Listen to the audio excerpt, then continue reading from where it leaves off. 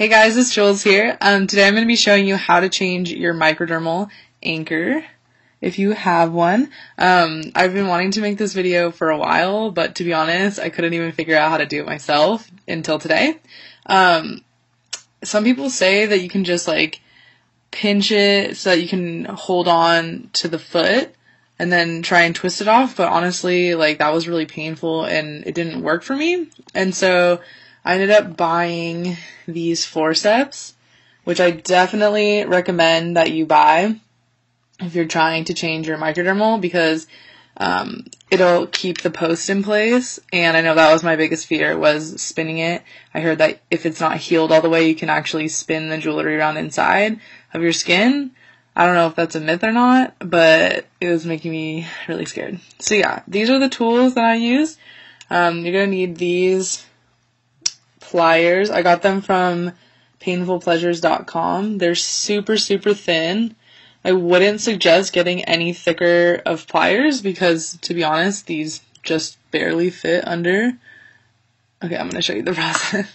And then, of course, you're going to need some microdermal tops. These ones, like the one that I have on, isn't actually a microdermal top. It's just some sort of thing that I found on Body Art Forums that was opal. I have another one. This is what I had in the little jewel. And then this other one is supposed to be like a retainer, but I don't think that's going to work out for me. But yeah, so pretty much get your jewelry ready.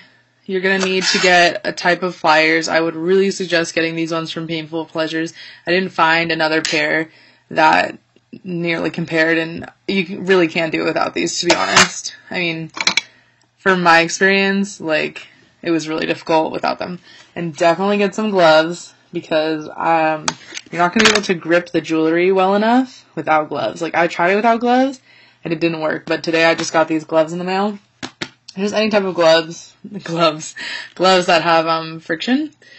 So yeah, pretty much what you do is you get your microdermal area, and see how these pliers have a little hole right there?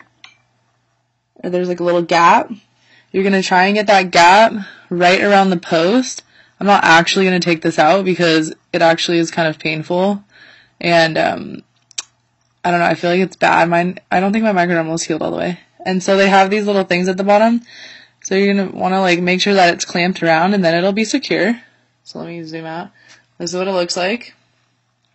So now the post that's holding it is secure. And then with your gloves on your hand, which I'm also not going to show you, then you can grab this ball and then twist it. Twist it as much as you can. Keep twisting. I know I'm twisting it the other way. It's going to be really hard to take off. Mine, I could barely grab it. Like, I saw online some lady was using like some pliers and like using this and using the pliers, but my microdermal was so the gem top was so thin that I couldn't grab it. So using gloved fingers, I just kept working it, and it didn't even feel like it was coming loose at all. And then all of a sudden I noticed it was coming loose, and I was like, oh my god, finally I figured out a way to turn it loose. Yeah, so after you have it come off, I don't know if you've ever seen what it looks like, but you can just barely see the little post sticking through. And then you're going to want to take your new jewelry. So you want to keep these on. I took them off, but I would suggest keeping them on because I feel like, I don't even know if I screwed this tight enough. I'm like paranoid that I didn't. But so I would suggest keeping these on. And make sure that you keep them flat. You don't want to be pulling the microdermal out. I don't know where it goes. But yeah, make sure to keep them flat against your face. Don't go like this. Don't do any crazy angles. Just keep them flat against your face. And you should be able to screw it up. And you can see it gets really red. So that's why I'm not going to actually take it out again. Because I don't want to irritate the piercing. Microdermals can be a little fussy. So yeah, I don't want to irritate it. But yeah, and then you would take whichever top you like and screw it back on. And then that should be it.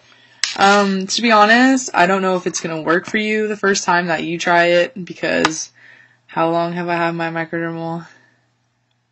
I think I've had mine for almost a full quarter, so almost I think it's been 8 weeks that I've had it, and I just now figured out how to change it.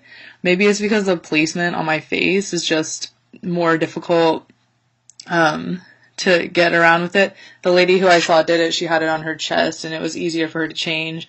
I feel like that could be easier. But yeah, definitely pick up a pair of these pliers.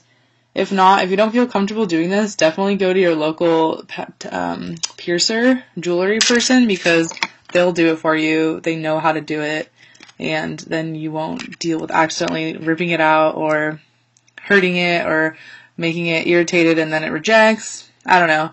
It's kind of a tricky thing to do, but you'll get the hang of it. I hope this was informative. I know there's probably a lot of questions about this because there's not a lot of videos on YouTube on how to change microdermals, because when I tried to find them, I was completely lost.